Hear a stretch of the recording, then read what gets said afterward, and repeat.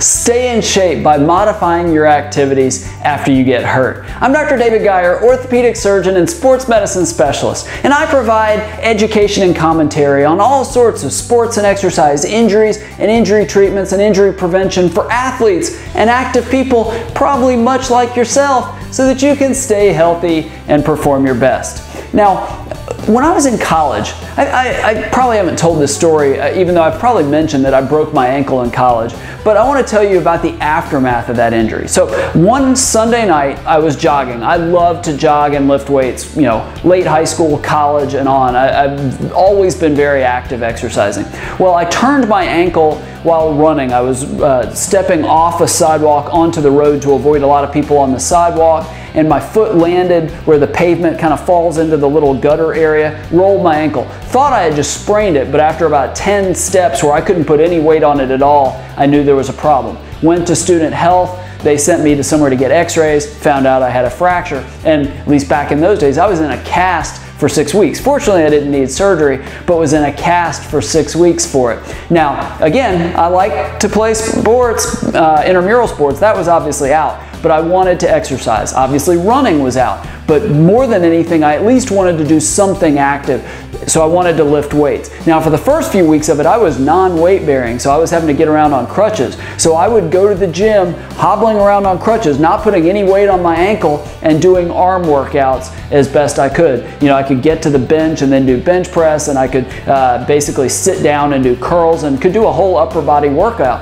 I even figured out a way to use the rowing machine to get some cardio activity. So that's what I want to talk about with you today, is ways to get exercise despite not maybe even a specific injury, but pain. Because I hear so often, and I think all of us that do sports medicine hear this, you hear so often that people use pain as an excuse not to exercise. Literally just yesterday I had this discussion with somebody in my office, somebody that had knee arthritis that wanted to run but couldn't. But that doesn't mean he can't do something else. I mean, there's debate about whether or not running even makes arthritis worse, but it can certainly hurt, so I certainly understand not running. But you can do other things that don't aggravate your knee or your hip or wherever the problem is. You know, if it's a lower body problem, maybe you switch to upper body cardio like swimming or like using a rowing machine, things like that.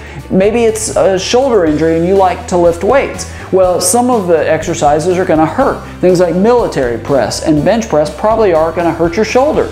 But you could, maybe modify the activities. Find some different exercises like lateral raises that allow your shoulder to get a workout, or modify your chest exercises, or work with a trainer and figure out how to modify your routine. But there's always ways you can figure out to modify what you do and still get in shape, still exercise. Even after surgery, talk to your doctor and figure out if there are less impact things to do. A lot of times after knee and ankle surgeries, yes, we're not going to let you run right away.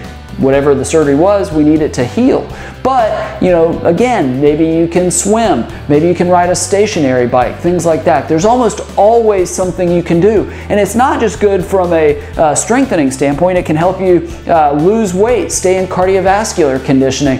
There's always something you can do. So don't use pain. Don't use injury as an excuse not to exercise. Now, have you suffered an injury or battled chronic pain and it keeps you from exercising? I'd love to hear your thoughts. So below this video, share your experience and how you adapted to it or what your doctor recommended. I'd love to read it, and I know readers and viewers all over the world would love to hear your experience because they're probably going through the same thing. And if you know somebody that's currently dealing with pain or an injury and can't exercise the way they want, please share this video with them. I really want to get them exercising as well, so please share the video.